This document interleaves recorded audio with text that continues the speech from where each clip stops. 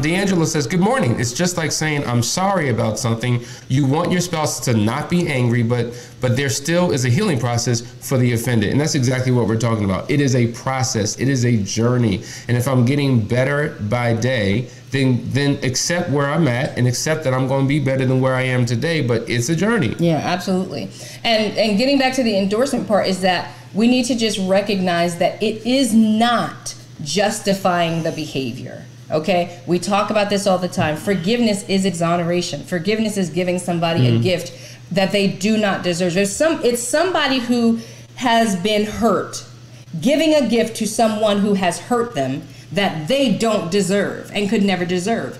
It's the same thing that Jesus did for us on the cross. If you can put your mindset into that. We did not deserve it. We had fallen short, and he put himself in harm's way for us. It's that same thing. So people feel like they, that if I accept this, if I forgive, I'm now endorsing this behavior. Not so at all. Totally agree with that. Okay. The fourth one, forgiveness does not require reconciliation. Now, this is a tricky one because we work with couples and we're always trying to bring reconciliation, but we know many cases where there just is no way to bring reconciliation. You think about family members or, a friend and things that happen and they just have moved on and they will not talk to you anymore, or someone has died and you cannot reconcile with the person because they're no longer here. It is still on you. The onus is on you to get the forgiveness because forgiveness is for us. It is for us. And so these are the things that you have to be mindful of if you're going to move forward in your relationship. And to your point,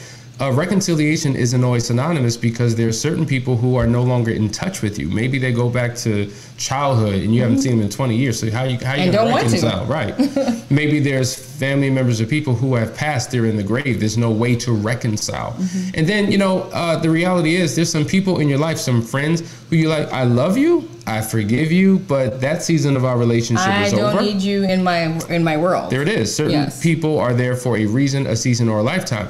But if you've made a decision to stay in your marriage, you can't stay in your marriage but refuse to reconcile. Right. You're just making things incredibly worse for everybody. My thing is, don't treat your marriage like a death sentence, like a prison.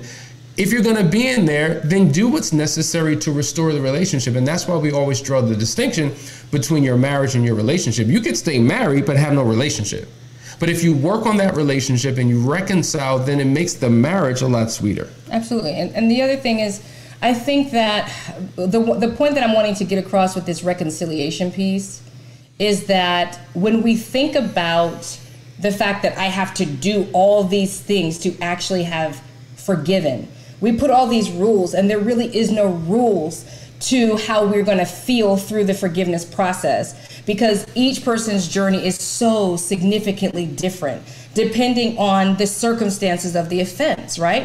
If it's my husband and I'm wanting to stay with him, I have those circumstances. If it's a family member or a friend and they don't want anything to do with me, or we're just not in touch, there's those set of circumstances. But at the end of the day, the reconciliation is so set apart from forgiveness, which is really a heart matter. Like, forgiveness is a decision, and a long-term one too. It's a commitment. And so it's not based on how I feel today, right? I could be good with Hassani today. We're in a great place. He's hurt me somehow, but I have made the decision to forgive, right? Tomorrow I can be pissed off about something. I'm upset. I'm angry. That has nothing to do with my decision to forgive. Do you see? So we put all these boundaries around it. Well, I guess I haven't forgive, or I can't forgive because of this. And really, it's a commitment and a decision, and the experience that you have through the journey is very unique depending on the person. Absolutely. And I will say that if you've made a decision to forgive, you're making the decision to continue to forgive. It's a posture, it's a disposition, it's the way that you wake up. Think about it. The Bible says that God gives us new mercies every single day. And that's the same posture or disposition. Because if you say, well, in 1946, when you did such and such, I forgave you. But you're still harboring all of this stuff. You still haven't let that thing go. You're talking, it's almost like the Al Bundy. If anybody remembers, what was the name of that show? Love and Marriage? No, I forget. Love and Marriage? Whatever that name. Al Bundy. Al Bundy. He would talk about what he did when he was a high school football star, and everything was about the past, but he wasn't living out in the present this glorious, magnanimous, great life that he had in the past. Yeah. Likewise with forgiveness, it's got to be something that you continue to do because you need it for yourself. As we're talking about, you're healing your part, you're forgiving your partner because it's a part of your healing. Right. And in order for you to stay in a good place, it's something that you have to make a part of your life.